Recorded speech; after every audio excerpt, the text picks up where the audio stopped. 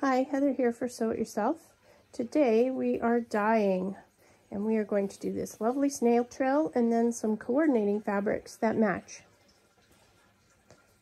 Alrighty, to get started on this tie-dye adventure, you need a piece of fabric. We want it square to do this snail's trail because our finished project we need a square piece of fabric. So this is a little bit longer than what we need. We can trim it down, that's not a problem. You may or may not see the stain in the corner. Don't worry about that, it's just a water stain and it does come out after we get finished the tie-dye process. So I'm going to use a clip and I'm going to actually clip it right in the center here, approximately. Just do a clip right there. Actually take a bigger clip. And then it's best if you can do this on a large table, or I'm actually liking to do it on a carpet because it has a little bit of friction so that you actually get nice folds when it's folding it up. Pull that out a bit. Okay, so now we're just simply going to rotate it. And if you want to rotate it the other direction, you certainly can do that. And then you just want to try and keep pushing those folds down so it lays kind of somewhat flat. And if you need to add some folds to make it look okay, you can do that. And just keep twisting. I'm just going to turn it into a cinnamon bun, basically.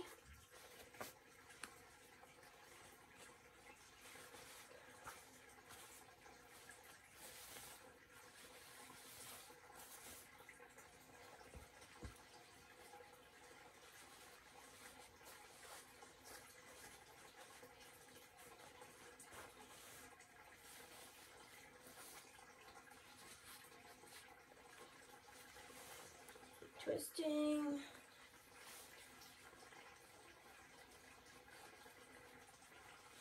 And it doesn't have to be perfect, but it's nice if you can get it somewhat going in some semblance of order here.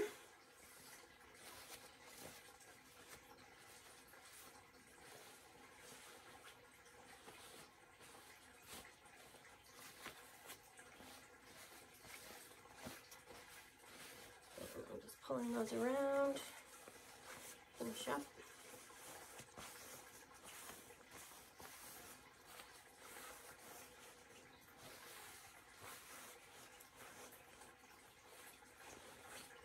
I like to get it fairly tight as I'm going, if possible.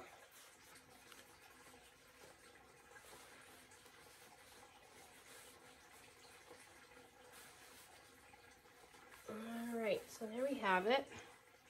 Of course, I forgot to bring the elastics with me. There we go. Make sure you can just still see what I'm doing. So we're just going to tuck those all in. And then we're going to put 3 elastics on it. So one that way.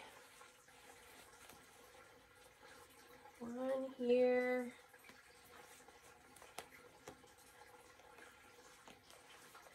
And one here, so it looks like a pie.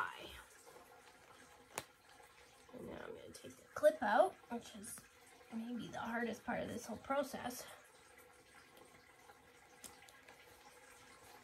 Now this side looks a little rough. It's a little folded up and whatever, but this side is nice and flat. And that's perfect.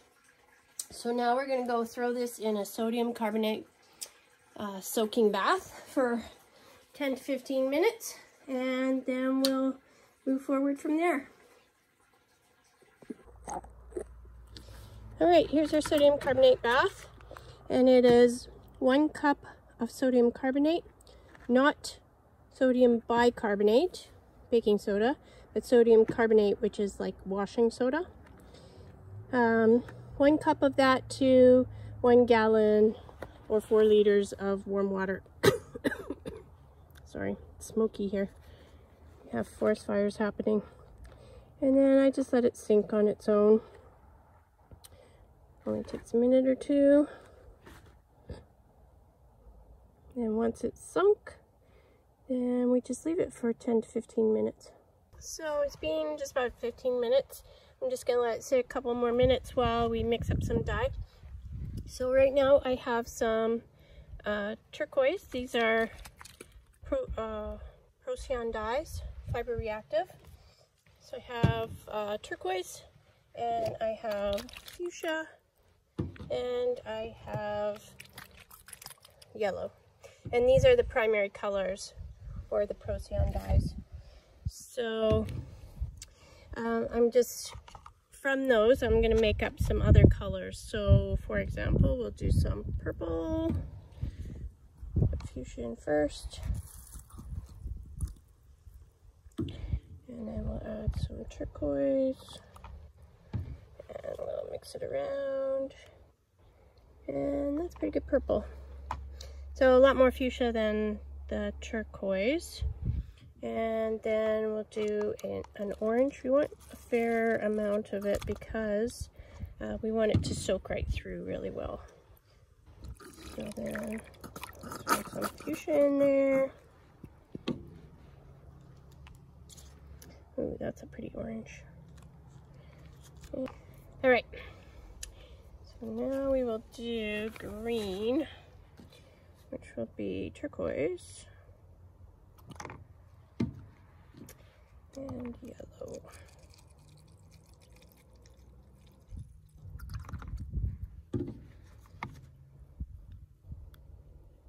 And we've got beautiful green, beautiful orange, beautiful purple. I think we're ready to go. Okay, so I just have to rinse off my hands here with a hose.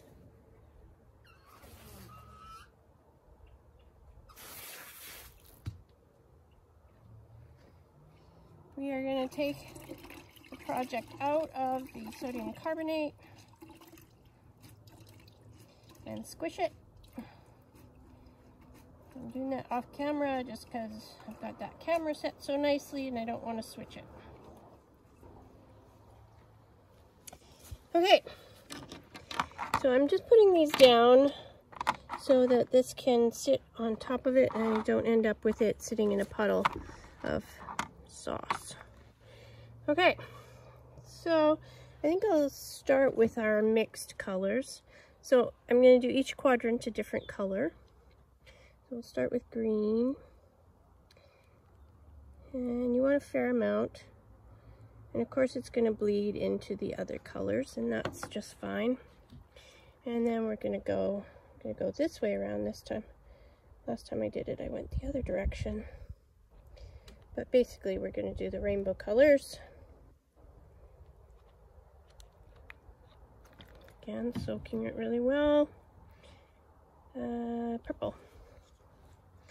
Purple is our next color.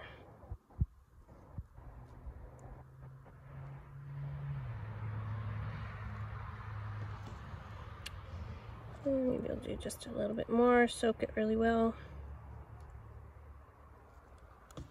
And then we'll do fuchsia.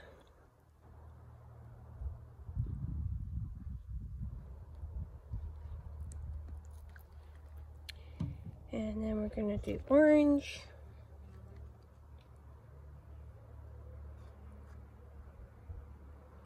We are coming up with a big puddle, but that's just fine. And yellow.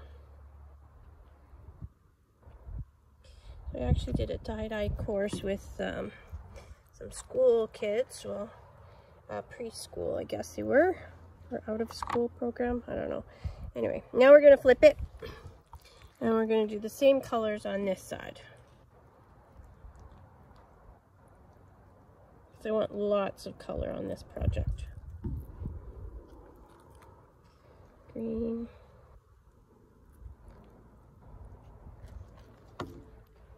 Yellow. Anyway, these are the leftovers from that dye project, and it just so happened I needed to do a large piece for project coming up in the fall. We're going to have a quilt retreat, and we're going to do a convergence, and the ladies are going to tie-dye their fabric, part of it anyway, and then actually do their convergence. There we go. Okay, so now we're going to just let that sit for 10 to 15 minutes. That's about all it takes. And then we'll come back and rinse it and see what we've got. Alright, so while I was waiting for the other project, the snail trail to complete, I thought, oh, you know what? I've got lots of extra dye here. It needs to get used up. I hate throwing stuff out. So I'm just going to do some regular fabric. Either it will be used in this project or I will sell it. Say I'm a fabric store, so I can sell. I do sell my tie-dye fabric, hand-dyed fabric, whatever you want to call it. So I'm just going to show you how I personally scrunch it. So this is just wet fabric, sodium carbonated. Just let it soak for a while. And now I'm just scrunching it up. And interestingly enough, you can tell whose fabric it is by the way it's scrunched, because everybody does it a little bit different. I had a friend who kind of almost accordioned it and then twisted it and put it together that way, so it was very stripy, where the way I do it is more, looks like broken ice with crystals and stuff. Now the key is to get really tightly woven fabric, which is not as easy to do anymore. But just check your fabric stores. It does have to be 100% cotton for the Procyon dyes, because it is a fiber reactive dye. It reacts with the natural fiber, the cellulose fibers. It won't work with wool and any animal fibers, but it will work with cellulose fibers. Okay, so I'm just going to put you that way. So I think this one I'll do like blue, purple, green. Maybe I'll just do blue, green. And then I'll do a purple, blue, and yeah, that's what I'm going to do. So I'm just going to want it fairly well soaked. But it doesn't have to have any rhyme or reason. But you do want everything to be covered, because you will still end up with white. Even though it looks like there shouldn't be any white, there will be.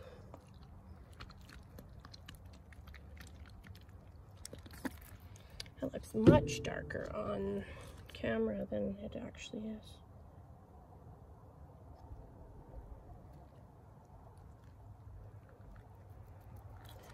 Obviously, I need to mix up some more purple, which this might be a totally different color of purple, you never know.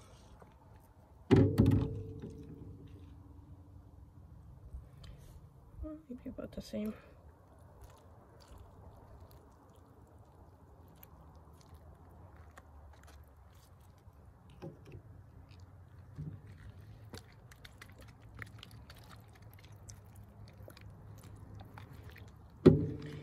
And then I'm just going to mush it a bit, because I kind of want those colors to blend together a bit.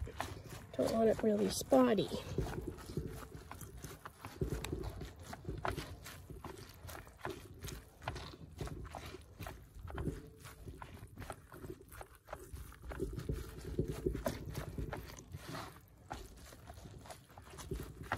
I like to do it on these lids. They're like Rubbermaid lids.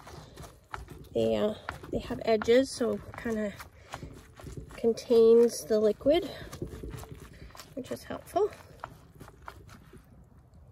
Okay, there's that one. So we'll put that one aside.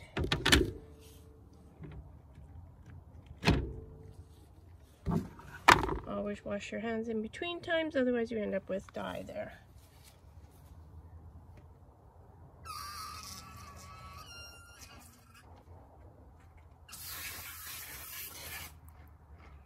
And especially if you're taking it out of the sodium carbonate, you need to make sure that you don't have any dye on your fingers, or you will end up with it in the sodium carbonate and then it won't work for future projects.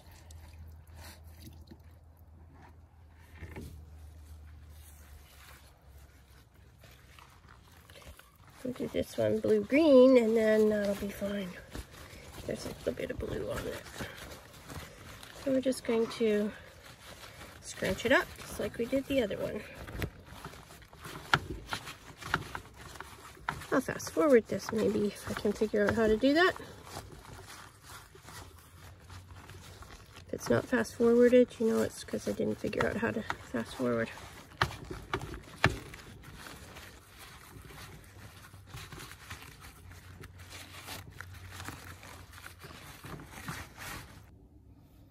Alright, here comes the blue-purple one.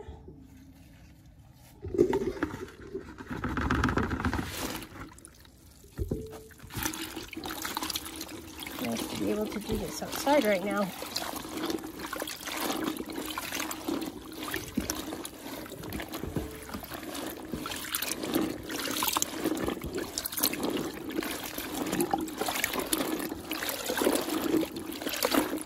Alright, let's spread it up and see what we got.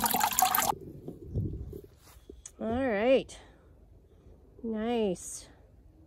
So again, I'll rinse that and then process it with a Synthropol or TNA, whichever I happen to have on hand at the time. Let's check out one of the other colors. Alright, let's do the blue-green one.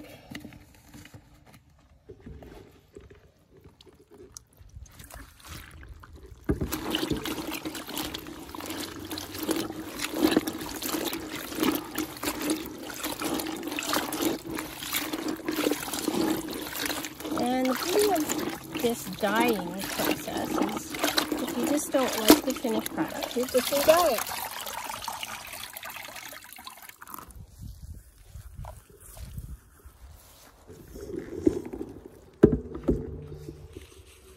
Let's see what we've got here.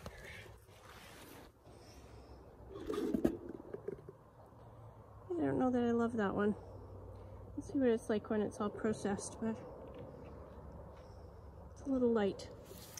Okay, let's do the orange, yellow. I already have some color in that water, but who cares?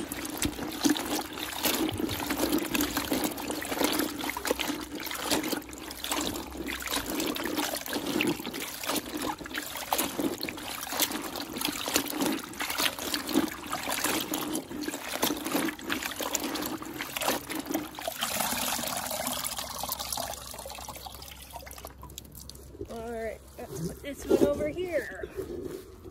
There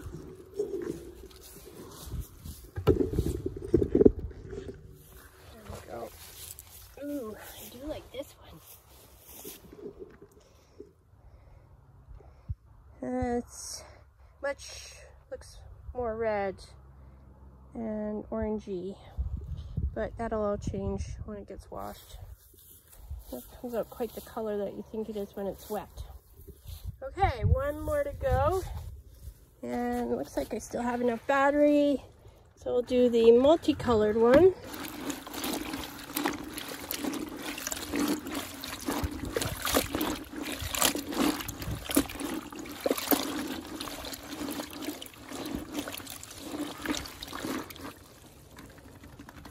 I'm just going to shut you off for a minute.